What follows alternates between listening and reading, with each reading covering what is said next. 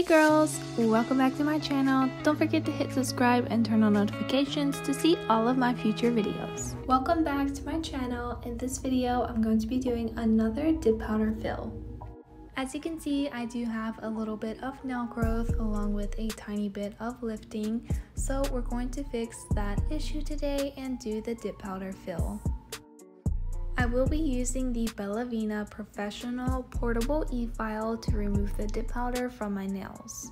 You can use a hand file, but I would highly recommend that you use an E-File. This E-File is absolutely beautiful. I really love mine. I will be using the large barrel coarse bit drill bit to remove the product from my nails. This drill bit is really quick to remove product. I'm going to be using the E-File on a speed of about 8,000 RPMs. The main thing you want to focus on with a dip powder fill is removing some bulk of the product. So we're basically just going to file over the entire surface of the nail to try to remove some layers of dip powder. If you're planning to do your dip powder fill with the same color that you're currently wearing or a darker shade of dip powder, you can leave a good amount of the dip powder color on your natural nail. Because the dip powder that you're planning to use will be the same shade as the current color that you are wearing or darker, the dip powder that you leave on the nail will not show through the new dip powder color. If you're using a drill bit such as this one, you want to be very careful not to file over your skin. This could be very uncomfortable and even cut you. As you can see, I've just about completely filed off the gel top coat that I was wearing. I am now filing down into the layers of dip powder. As I said, you do want to try to get the dip powder layer to be very thin. That way your new manicure will not have any lumps and your nails will not be too thick.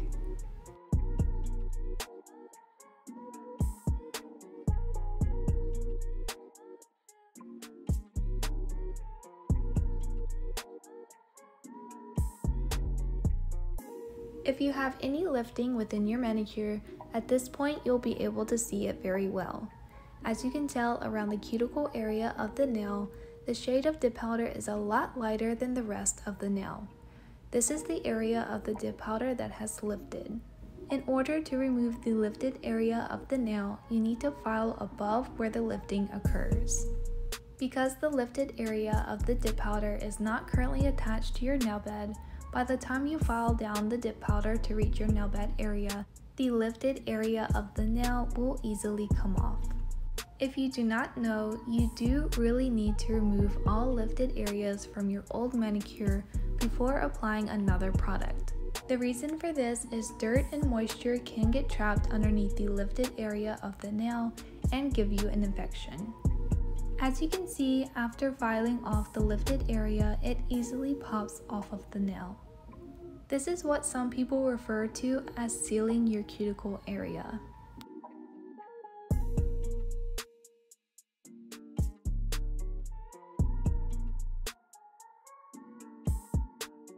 Here's what the nail looks like after all of the lifting has been removed. I'm going to repeat the same step to all of the other nails.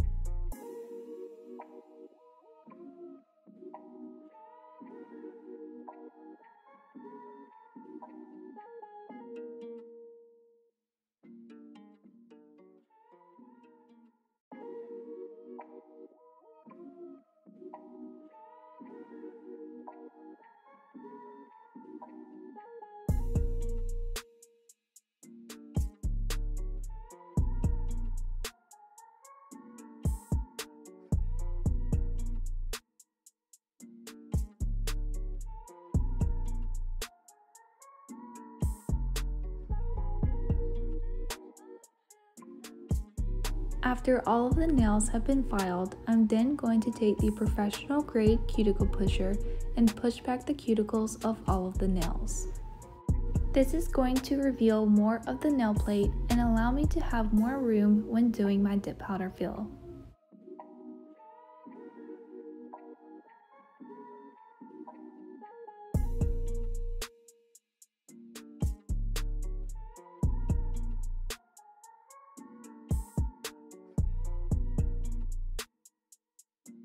Next, I'm going to go back with my e-file and the Mandrel bit and arbor band. This is a fine grit arbor band, and I'm going to be using a speed of about 4,000 RPMs. I'm going to very gently go over the sidewall and cuticle areas of my natural nail.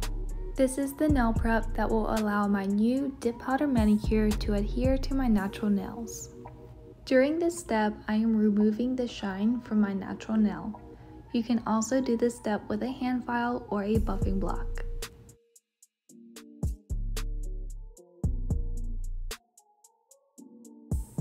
I am also going to gently file over the surface of the entire nail to make sure that everything is smooth. I'm going to repeat the same process on all of the other nails.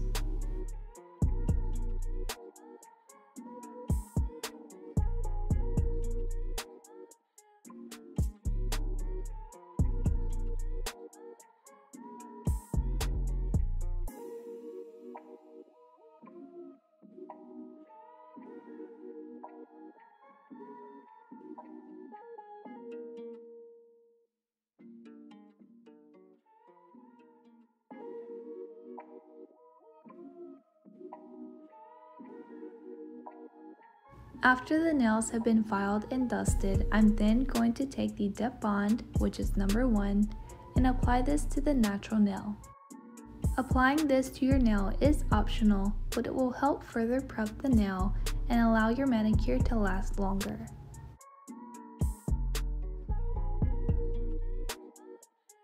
I'm then going to take the 180 grit hand file and reshape the edges of the nails. This step is really only optional when your nails are not perfectly shaped the way that you want. For the new dip powder manicure, I'm going to be using the dip base, which is number 2, the activator, which is number 3, the Bella Vena No Wipe Gel Top Coat, this gorgeous brown shade of dip powder, which is $4.55, it's called Pretzel Bark, the Mermaid Tail Fluffy Nail Brush from the July Surprise Mystery Box, and the 180 grit hand file. Here's the dip powder color up close. I really love this shade of brown. I am going to be doing the regular method of dip powder application, so I'm going to be using the dip base, which is number 2, and I'm going to start by applying the dip base to the entire nail. You want to be careful not to get this on your skin. I recommend staying a hairline away from your cuticle area. Immediately after applying dip base, you're going to dip the nail at a 45-degree angle into the dip powder. Once you remove your finger, tap away any excess dip powder. That's your first layer of dip powder. I'm going to repeat the same step on all of my other nails. If you're having issues with your dip powder clumping up, it could be because you're pushing your nail down into the dip powder too hard. This is a common issue with dip powder nails. If you're having issues with your dip base flooding the sidewall and cuticle area, try to wipe the brush on the neck of the bottle before applying it to your nail. You can also try to apply the dip base a little bit further away from the cuticle area. If you get any dip powder on your cuticle or sidewall areas, immediately after you dip your nail into the dip powder, take an orange wood stick and gently rub it around the sidewall and cuticle areas of the nail. This will remove any dip powder before it has a chance to dry.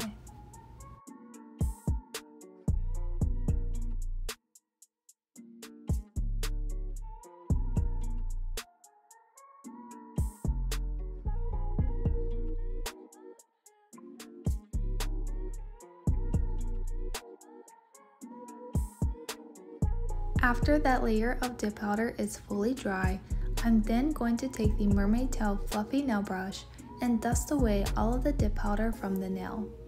This step is really important to avoid contaminating your dip base brush. After all of the dip powder has been removed from the nail, I'm going to repeat the same step to do a second layer of dip powder on all of the nails. Doing multiple layers of dip powder color will not only give you the color that you desire, but it will also add strength to your nail to prevent it from breaking. Sometimes, some people may choose to do a layer of encapsulation after the dip powder color. If you would want to do that after doing your 2 layers of dip powder color, you would then do the normal dip powder application and dip into a clear dip powder. This will encapsulate the dip powder color and prevent you from filing off the opacity of the color when you go to file and shape the nails.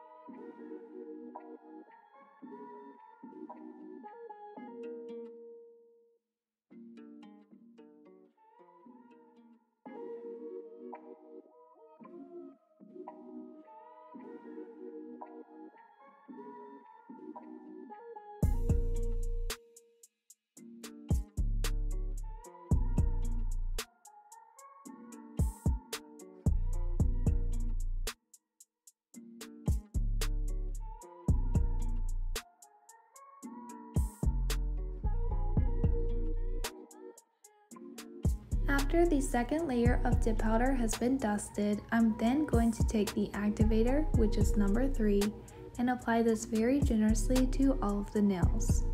Activator is a very important step because it allows each layer of dip powder to fully harden and be ready to be shaped and filed. After the activator has been applied, I'm then going to take the 180 grit hand file and gently reshape the edges of the nails. Even though you may pre-shape your nails before dip powder application, sometimes the dip powder does alter the nail shape a little bit. I would definitely recommend that you do not skip this step after your dip powder application. I will also be taking a buffing block to buff over the surface of the entire nail. This will help give the surface of the nail a very smooth and professional looking finish.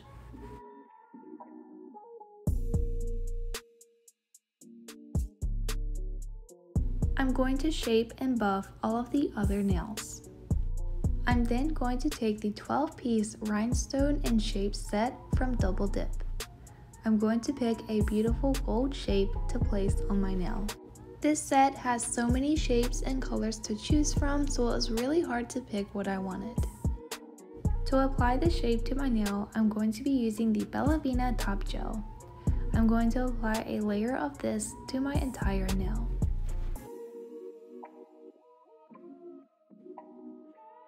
After the top gel has been applied, I'm then going to take the tweezers and pick a shape from the set.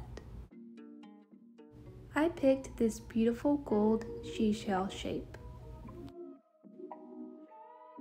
I'm going to place the seashell directly into the wet gel, and once I center it on the nail, I'm then going to take the Bellavina Top Gel and apply a layer of this to all of the other nails. I am only applying the seashell to the nail by using the gel top coat. The reason for this is I have to change my nails very frequently for the YouTube videos. However, if you would like the shape to last longer and make sure that it doesn't pop off, try adhering it to your nail by using clear polygel or acrylic. If you're unable to use gel products or a UV LED lamp, you can switch out this step for your dip top coat. This would be number 4. Personally, I really love to finish off my dip powder manicures with a gel top coat.